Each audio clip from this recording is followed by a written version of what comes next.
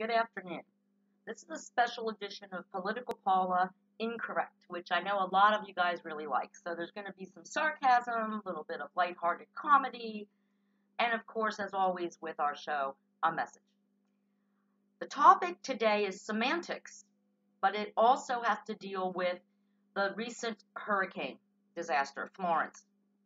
And of course, the hurricane that is the gift that seems to keep on giving, especially for our president giving him agita, Hurricane Maria. Oh yeah, that country, oh I'm sorry, that American territory, Puerto Rico. Geography and semantics.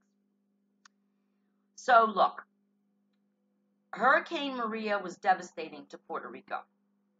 And Hurricane Florence devastated the Carolinas on our mainland.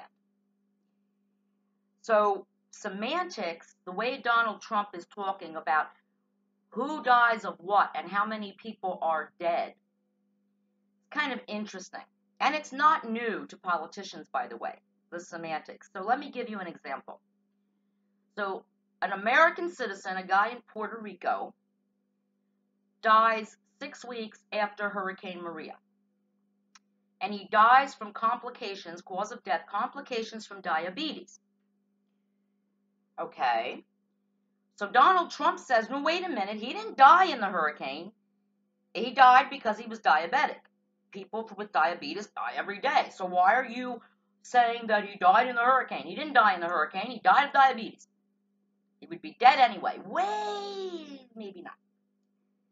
See, because to understand this man's situation, you need to work backwards. And I know backwards is a scary thing. Believe me. Believe me. I don't know why they put reverse in cars and on golf carts and on jet skis or on boats. I don't like going backwards. I used to park the car. If I came home from the groceries or whatever and I could pull into a parking space, great. If I had to back in, I'd double park the damn car, come in and yell for Jason, Jason, come park the car. I don't do reverse. I get it. It's difficult. But it can be done. So let's work backwards with the gentleman citizen in Puerto Rico. So he died from complications of diabetes. What were the complications? He had no insulin. Why did he have no insulin? Because he had no power in his house, and the insulin he had spoiled, and he couldn't get any more. Why did the power in his house go out for 6 weeks? Because Hurricane Maria hit Puerto Rico. You get it? It's like 6 degrees of Kevin fucking Bacon. It's not rocket science. No Hurricane Maria, no 6-week power outage, no spoiled insulin. The dude's alive. Technically, the dude died because of Hurricane Maria.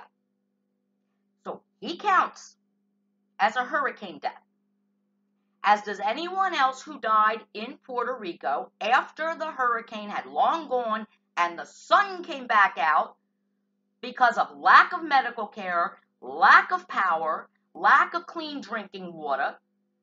They're dead because of the Maria. They're not just dead. People just don't drop dead. Even on an island where you can say the power grid was shit to begin with. And believe me, we have family. My husband has family in Puerto Rico. They lose power maybe an hour or two a week. They don't lose it for a year. Think about someone in Naples, Florida, where Irma hit pretty damn hard. Do you think those people, those rich doctors and lawyers who have their vacation homes in Naples, would have lived for 2 weeks without power, let alone a year? Hell no, they were back and running. Quick as possible. It's a class thing, as well as, yeah, it's an island. It's difficult. It made things more difficult. Here's the other thing, though. Is the deaths in Puerto Rico Donald Trump's fault? No. That's going to surprise a lot of you that I said that. No, it's not. And when George W. Bush said, good job, Brownie, during Katrina, well, Brownie wasn't doing a good job. But what is Bush and Trump's fault? Is that the buck stops here. You are the boss. You're the president of the United States. The people at FEMA work for you. Now, Donald Trump is a successful businessman. If he has a manager at one of his properties with his name all over it, Trump this, Trump that, and that manager fucks up.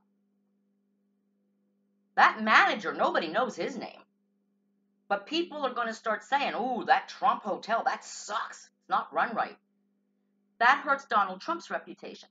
So Donald Trump's responsibility is to call that guy in and give him a warning and say, you fix this, because my reputation, my name's on the line, or you're out, you're fired. So when you say, okay, FEMA's not doing a good job, that's not Trump's fault. But not fixing or getting rid of the people at FEMA that are not doing a good job, that is Trump's fault. And it was Bush's fault. General Honore, I think all of us remember General Honore, who was amazing during Katrina. He was the calm after the storm. Because do you remember in Katrina, we watched it on TV. General Honore goes in there and we have troops pointing rifles at American citizens to calm them down. Honore said, drop those goddamn weapons. They're American citizens. Oh my God. Goosebumps. I still get goosebumps. You do not point rifles at American citizens. They are disaster victims, and you never blame the victim for being the victim of a disaster, no matter what. I love General Honore. I hope one day he will run for office, to be honest with you. But see, it's all about the semantics. There was a young infant that was killed in, I think it's North Carolina. A tree fell on his house while he slept in his crib. Will Donald Trump call that crib death? Of course not. He died because the hurricane made a tree fall on his house. Semantics. I think we'll all remember the best use of semantics, the best diplomat, the best president that ever used was Bill Clinton. Do you remember this? It depends on what your definition of is. And I want you to listen to me. I did not have sex with that woman, Miss Lewinsky. Like, Hillary, I don't even know her first name. I don't know anything about this. Now look, that is semantics. And it's also a man versus woman thing. Do you really think that Monica Lewinsky didn't believe that she was having sex with the President of the United States? Of course she did. But Bill Clinton's like, no, I just got a blowjob. She sucked my dick. I didn't cheat. That's not cheating. That's not sex. It's kind of like a man comes home after work and his wife is like, you're a little late tonight, honey. Where'd you go after work? Oh, yeah, I went and got a blowjob on my way home. Oh, great, baby. I hope it was good. Did you have a good time? Oh, and by the way, the pool man, yeah, he went down on me before he left. And, you know, it's like, okay. You know, a man will say, oh, shit, there's algae in the pool. I want to take my evening swim. Well, baby, he was busy. He was, going down on me. He didn't have time to clean the pool. Well, goddamn. Well, I hope you had fun because now I can't take a swim. A woman will lose her fucking mind. What do you mean? Well, baby, I didn't have sex. It was just a blowjob. No. Think about it, you married ladies out there. Is your husband cheating on you if he lets a woman, not you, give him a blowjob? Damn straight. But again, it's semantics. It's how people view things. And I really feel sorry for Donald Trump in this one way, is because he is the worst winner that I think that in the history of this country, he's the worst winner I've ever seen. And I've gone to tournaments, I've played in dart tournaments and cornhole. He is the worst freaking winner. He is the president of the best country in the world. And he's not happy. Because, well, they're saying that, like, nobody came to my inauguration. Who the fuck cares? You're the president of the best country in the world. And he should feel insecure. We all know them. There's people that are so insecure. You can go up to someone and say, oh, wow, Susie, I love your hair. Oh, yeah, but I have bags under my eyes. Instead of just saying thank you. Or I really love that dress. Yeah, but you know what? I used to wear a size 6 and now I'm in a 10 and I've just gained so much weight. There are people who are so insecure that even when they win, they didn't win big enough. And he didn't win big. Trump did not win big. More people voted for her, for Hillary, than voted for Trump. And that gives him the agita every single day. So much so, he can't enjoy his win. He shouldn't care that more people voted for her. I'll tell you who he should care about, though. He should care about me and the millions of majority people who voted for her. He should care about us. Because he doesn't have to prove anything to the people who are going to vote for him no matter what, because he's got an R next to his name. And because he's pro-life and anti-gay and all this other crap Republicans need to do to pass their litmus test. He needs to prove something to the majority of people who voted for her. He should care about me. He should care about Democrats, independents, people who were so frustrated with the political process they didn't even vote in 2016. He should care about all of us. And yeah, he should care about those American citizens down in Puerto Rico too. Because he has to prove himself to us. We are his responsibility now, whether we voted for him or not. Whether we like it or not, he's our president. And the buck stops with him. So yes, he needs to care about my financial welfare. He needs to care about my health care. Because I didn't vote for him. And I would love to be proven wrong. But he needs to step up to the plate and prove to me that I made a mistake when I voted for her. And he hasn't done it yet. And it's about time that he does. It's about time that he get a thicker skin. He's a successful businessman. You would think he could take criticism and let it brush off his skin. After all, he's the president of the best country in the entire world. And yet he revisits the election. He revisits the inauguration. He calls news people fake. If he could ignore 95% of his critics, which I do on this show almost on a daily basis, he might find that he changes some people's minds. That people that voted for her might say, yeah, you know what? He's doing a good job. But he can't let it go. This insecurity, like the fat little kid that grew up never being picked for the team or being picked last for the team. That's how he acts. Little analogy. I used to play in dart tournaments a lot. So occasionally I would win one. And if they had an awards show, if I won, say I won an award for this show, and I invited tons of people to come, and only 3 people showed up to support me when I got my award. Would I cry about it? Would I be disappointed? Hell no. Say it was a $25,000 cash award and a trophy. Guess what? I don't care who the hell shows up in the audience. I'm taking home my money and I'm taking home my trophy. And guess what? The trophy's going right up on a big shelf so that anyone who walks in my house that didn't show up for the show, guess what? Look what I won. I still won. I get to look at that trophy every fucking day and say, I'm the best. I won an award. And look at this money I get to spend now. Oh, my. I'll send them pictures from Greece.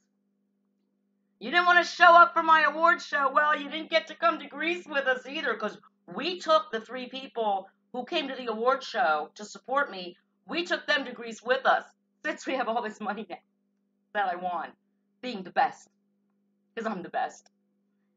That's how you handle that kind of shit. Winning is winning. Nobody can take that away from you.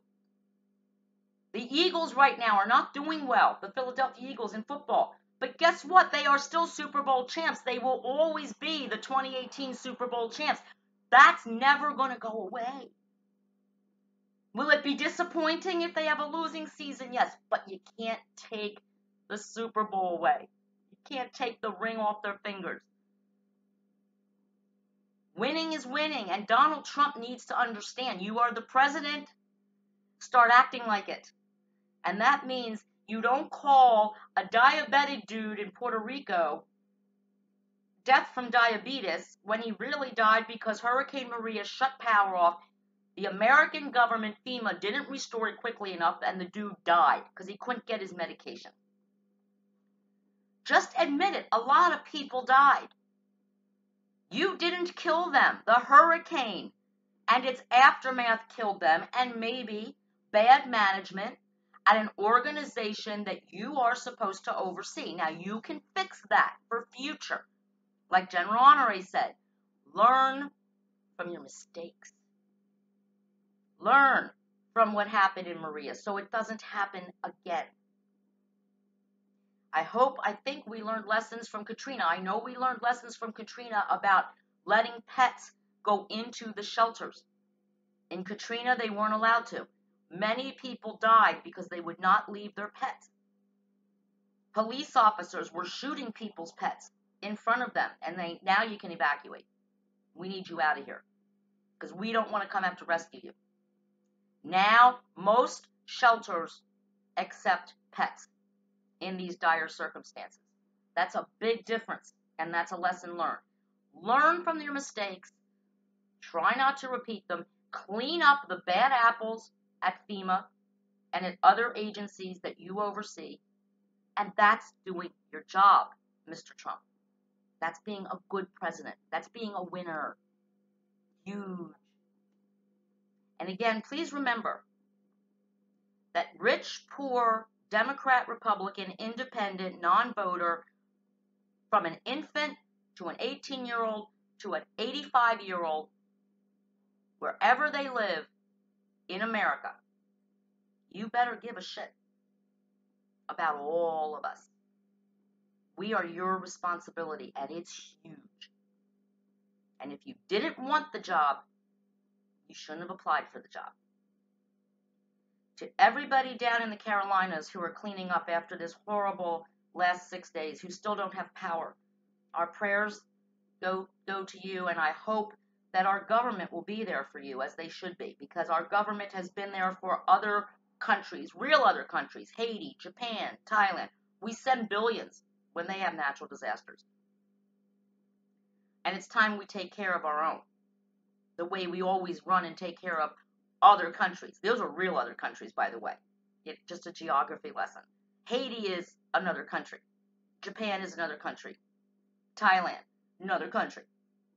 Again, I don't know if they teach geography in school anymore, so especially my young viewers.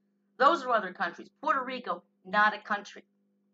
And by the way, just in case anybody's confused, and I know this because I married into a very proud Puerto Rican family, Mr. Trump, Puerto Ricans aren't Mexican. And Puerto Ricans aren't Cuban. Just another little hint for you. They're not from Guatemala. They're not Ecuadorian. They're American. They're Puerto Ricans, but they're Americans. And yes, they speak Spanish, but they're American. And Puerto Rico is not a country. Maybe it should be. Maybe they'd do a lot better if they could ditch the America part. Other countries that are not American seem to be doing pretty damn well. And isn't that sad? Political Paula, out.